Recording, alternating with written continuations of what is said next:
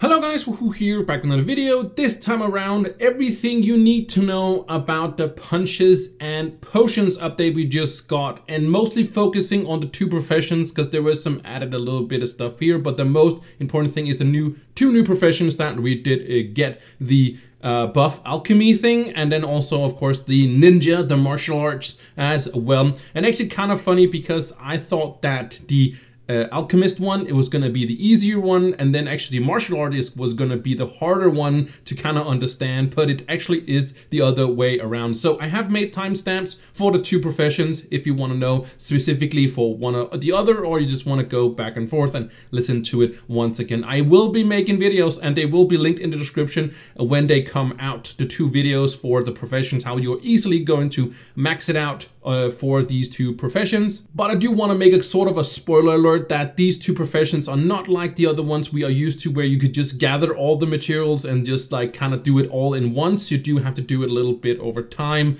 sort of in a way, and I think that's the best approach to it. But you can of course grind it out if you want to, but it's not as straightforward as the other professions are, where you just like sort of just go on the marketplace and you buy the things that you need and then you go through the different steps. They did try to do that with the 250 to 300 on the professions, the all professions, but they have since then evolved a lot on the professions, so you're not something you just grind out in like 10 minutes and just buy everything and then you're done. And I think that's super amazing. I think it's great that it's something that can take a long time or takes a lot of grind, and it's not something you're going to be done with in the first day. So I'm very excited about that. So just that was sort of like a little bit of a spoiler in the sense of that. And that's also why I'm making this video for you guys, so you kind of get the tips and tricks to the different professions and which approach I would do to these two professions that are here, and instead of what we were used to with the other ones where we just again buy all everything. And again, in those videos there will also be like sort of a written one where you can go through all of it like I have with all the other professions. The other professions from the old ones is also on the channel if you're looking for some of these ones, but this one is going to be the everything you need to know about the two professions, and the other ones are going to be more specifically into the different steps where you are going to do so. But I'm also going to explain it, sort of how you are going to go through it. I also do want to say before we head into the first one, there is a quest for it. So if you go into your adventures by pressing I right now on PC, you can also go to the hub if you want to. There it is right over here. The adventure board, that's the same thing. But under quest, this is where you have to complete all of these. You might have other ones going in here, but they should be showing up. There's one with 16 steps and there's one with 9 steps. The 9 steps is the alchemy one and the martial art is the 16 one. It will take you through everything as well.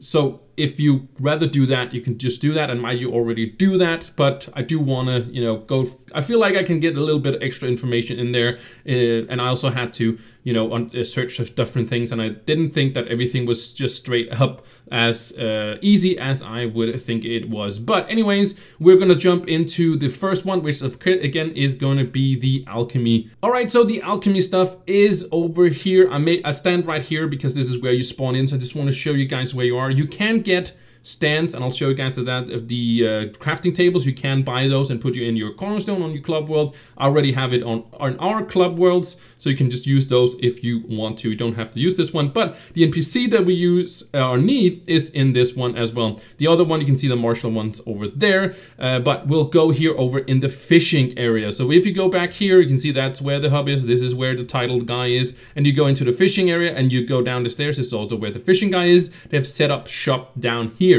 And this is the NPC that we need, the cull right here, and this is where you are going to buy your stuff. And this is where the first trick comes in, where I'm kind of sort of way you're gonna have a little bit of an edge to it. I don't know, it's a little bit of a trick, I guess, but it's not something crazy insane. You'd be like, oh, everybody knows this, right? But of course, you can buy your mana right here. This is also where you start getting your mana, because you basically need mana to start getting mana, which is pretty funny. But here's also the two crafting tables. Again, you can buy these two if you want to, but here every day you can buy 1000 mana, wild mana.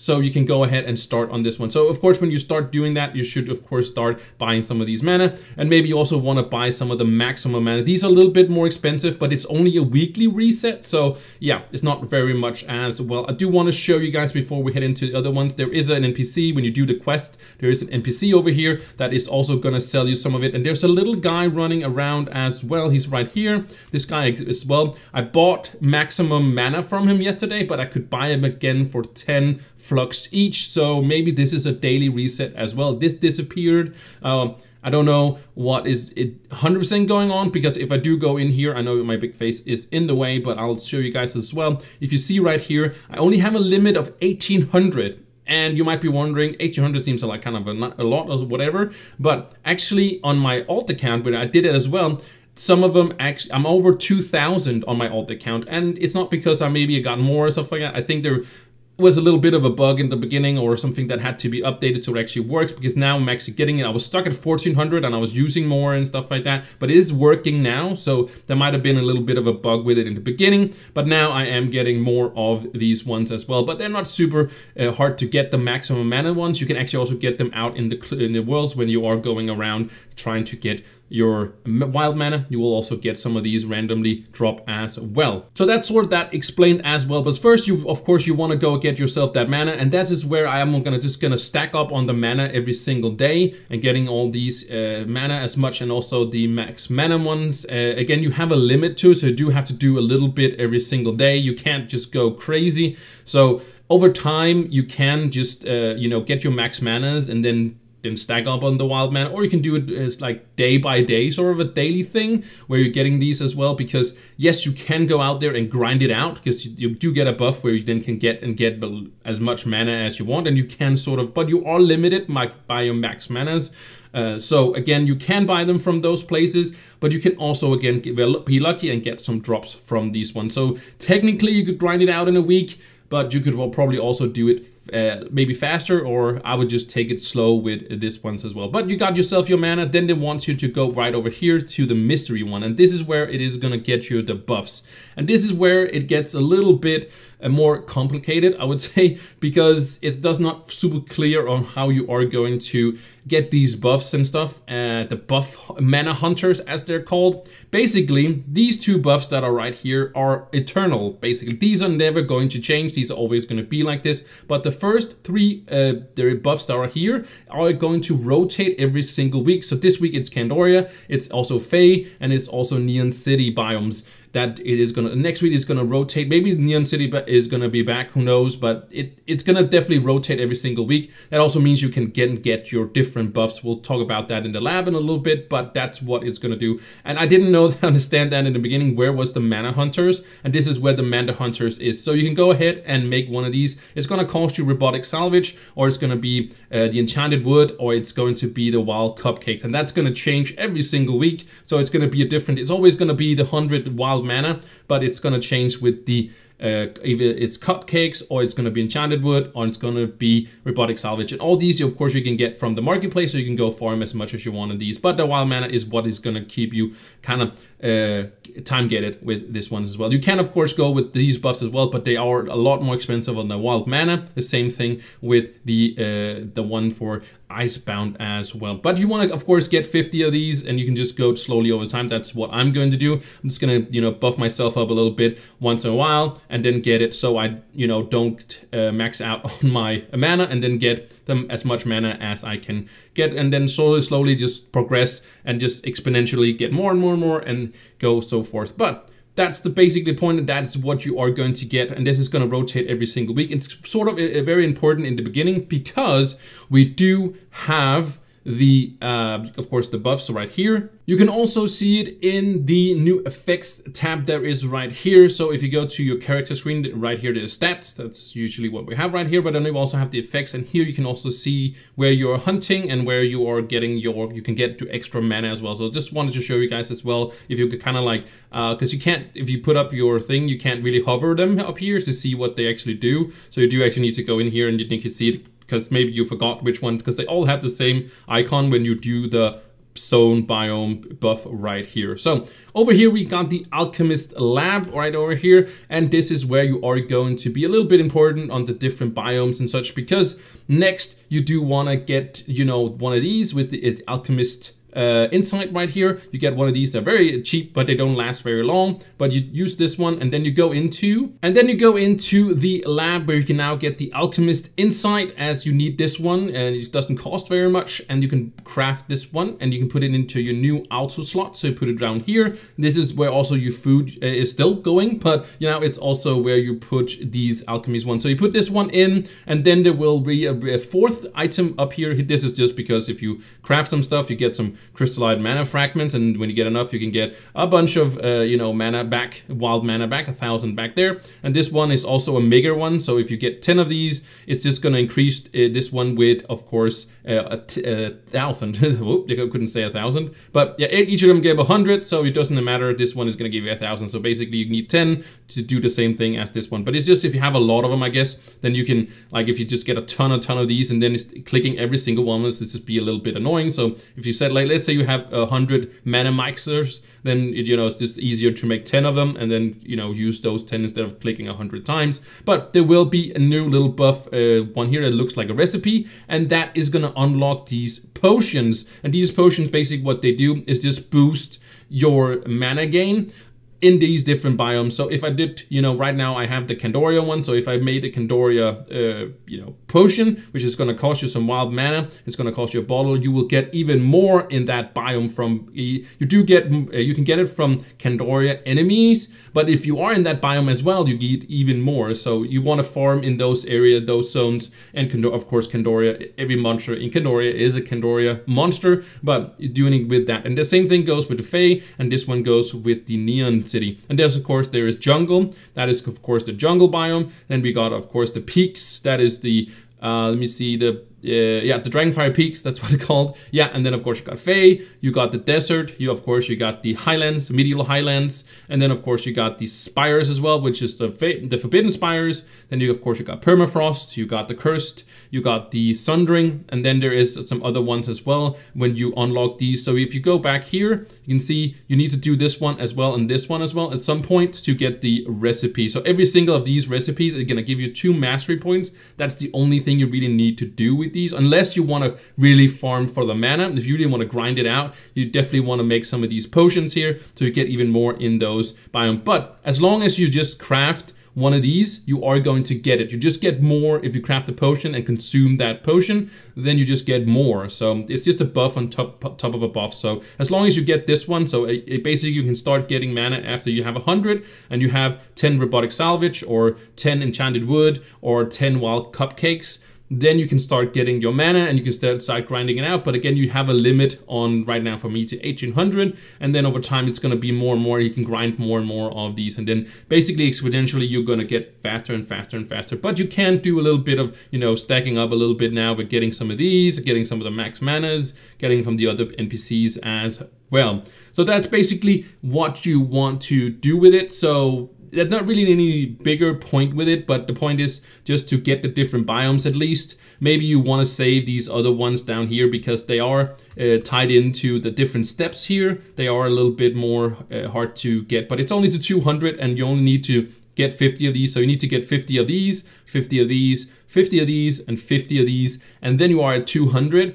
And then you're basically done with getting all the mastery out of this profession here as well. And then, of course, you want to get the mastery from this one. So you do want to craft them once and then get the potion. Of course, get the insight, get the potion recipe. So you have that unlocked and getting those 2 extra, you know, of course, what's it called? Mastery points as well. There are some collectibles down here. These are just mounts. And of course, maybe at some time you want to get these as well. As you probably saw, there's also a mana manual. And this one also is kind of nice. It does give you 100 mastery points, which is really, really nice, but it doesn't give you wild mana, which is kind of, I would really love that it would give us wild mana instead of getting a crystallized. This is a weekly tome. This is not a weekly tome. This is actually a repeatable one. So I just realized that it's actually a repeatable one and not a weekly one. So this one is a lot better than I actually intendedly first saw, because I thought it was a weekly one and I thought like 200 crystallized mana fragments is kind of like crazy, you know, for a week, right? And getting these, if it were 200 mana, like wild mana, I could see it being kind of cool for a week.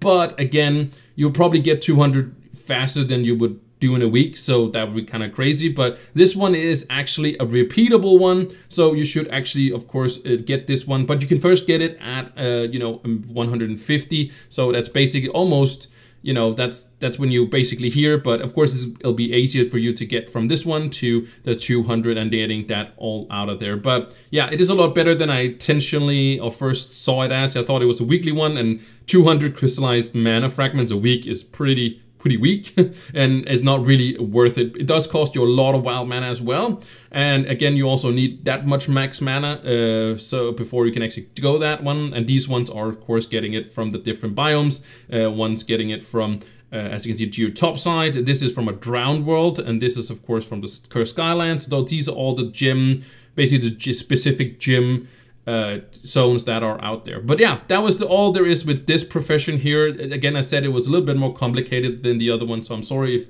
I dragged it out a little bit longer than it should be, but I just wanted to make sure you guys really knew how to go through every single. Again, you can do the quest and you might already understand everything there is with it, but the next one is not going to be as long, so we are going to jump to the martial part right now. Alright, we are now at the martial part, and you can see it right from the beginning. It's right over there, almost behind me. Well, kind of now it's behind me. Right over there, there is the training area. The hub is getting smaller. There is stuff everywhere. There's a camper right there. You know, there's a big training area over there. So maybe a new hub update we probably need, or need to change around some stuff. But over here, of course, we got the martial arts profession as also the area as well. I do want to say the TLDR of this one is that doing good things is going to give you positive karma, and then the basically doing bad stuff, sort of. There's not really doing anything bad in Trove, but doing bad stuff in Trove is going to give you negative, you know, it's sort of a weird kind of thing. I'll explain that in a bit, why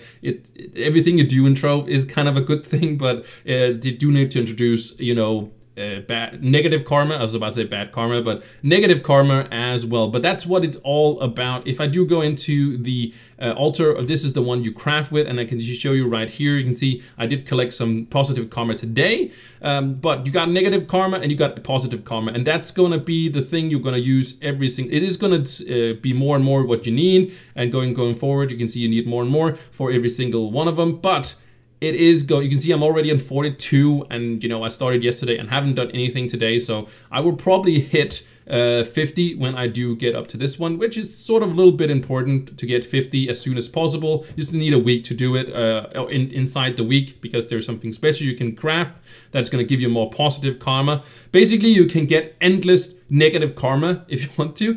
But the positive karma is going to be a little bit harder. You can basically also grind positive karma, but it's going to be a little bit more difficult, if you could even say it's being a little bit more difficult. But let's take it just one step by step, which of course we are going to start with Danielson. You know, season 4 or 5 of Cobra Kai should be here soon, I hope. But here, of course, you can buy the different crafting tables, of course, down here, and you can buy a beginner incense, which you need, and then the quality incense as well. The beginner incense is really nice. You can buy as much as you want of this, so there's no limit to that one, which is really nice. It's not something that, you know, you have to get back more like we had to the other one, where you have to, but you can buy as many as you want, and it only costs you 100 flux, and getting 100 of these, and you don't need that many of these, but you need it for all the recipes and such. So, and the quality one is a little bit more important. So with that said, let's move on to the difference to negative karma and positive karma. So you can craft positive karma and negative in this one, the shrine here, where you craft the positive karma, but you can first do that when you get to level 50, so that's why I'm saying a little bit more. I don't know how much you get out of this, but you can only craft this once per week. On the PTR server, it was 1,000. I'm pretty sure it's not 1,000. It might be 100 or so, but you need the quality incense, as we talked about before up here. That's the one down here that's going to cost you 1,000, but you do need to get 50, as I said before, to get this one as well. So the Pass of Suffering, that's where you are going to get your negative karma, and this is where you can grind endlessly of this one, because you need trophies. You did need different trophies. Some trophies are a lot easier to get than other ones are, and that's also why it gives different ones. If you go to this one, it's going to give you 75, but this soul is pretty hard to get. And how are you gonna get the souls? That's why I made the video not too long ago where I was talking about saving your trophies, but you can of course buy trophies on the marketplace. If you search right here, you can see you can buy a bunch of trophies and you can go for whatever trophies you want. I bought some of these ones, that's why I do have quite a lot. If I go into here, I do have quite a lot of negative karma because I bought a bunch of trophies to just get a head start on all of these ones. So I actually made some of these ones, so you should definitely get grinding on those trophies. You don't have to buy as many as I did as well. But then you go in here and you break down the, what they're called, trophies again. Maybe I should just go ahead and buy some here. Let me see, I can just buy, let me just buy this one. And we can go here and go into this one. You can see this is going to give me first some compost for gardening, but it's also going to give me the soul. So I'm just going to go ahead and click that one. It is in this one in the compost. It's pretty funny. It has this kind of looking, but you can use it in also in your usually gardening compost. It works exactly the same. But then you can see now I have one of these souls and I have some essence, and now I can craft one of these. So yeah, that was really not worth it, 5,000 for this one, but I'm just showing you guys for the video. But I'm gonna go ahead and craft that, and now I got one more negative karma as well. So you might be wondering, now we know how we are going to get our negative karma. How are we going to get the positive karma? Well, that is basically just being a good Trovian. You can get it some from here. If you throw a chocolate in here in the water, you can get some of these. I would not recommend doing this one because you only get one every time you throw in this one. So yeah, 1,000 for one. And I really don't think that's a good idea to do so, because you can get something a lot easier, because there is daily quests. You can get it from enemies as well. You can get it from enemies. Just want to mention that but I think the best way to get them is just to, you know, go through this one. I can actually see I can get another one right here. I didn't see this one before, so I might also get this one. But this one starts removing the weeds. So when you buy this one, it's gonna cost you 10,000 flux, but so you don't have to do them. You can also just go out there, kill enemies, and you are gonna get positive karma from that. But you are gonna get I wouldn't say a lot from this one, because you do also get a nice amount from the just doing the quest. But you basically go here, and I'll show you right here on the screen, me actually kind of removing the weeds, and then, you know, I'll get positive karma from removing them, and also going through the quest, and then the quest is going to give me 25 of these ones as well. And a little side tip bonus thing, this actually works, removing the weeds here. I'm pretty sure it still works, because I could pick up weeds after I actually, you know, was done with this one. So I think you can just go to the Forbidden Spires or the Cursed Valley. I think there's also some. So if you see though, some of those, it actually works towards the gardening batch. So I do have the maxed out gardening batch for harvesting, but you can actually get this to work, and I did it on my alt. But you can see here, you have to get 15,000 plants harvested, and usually you plant a bunch of stuff for gardening, and I would still suggest you do that to complete all of this. But the point is, you can actually get this done with, you know, picking up the weeds. So you can actually just go around without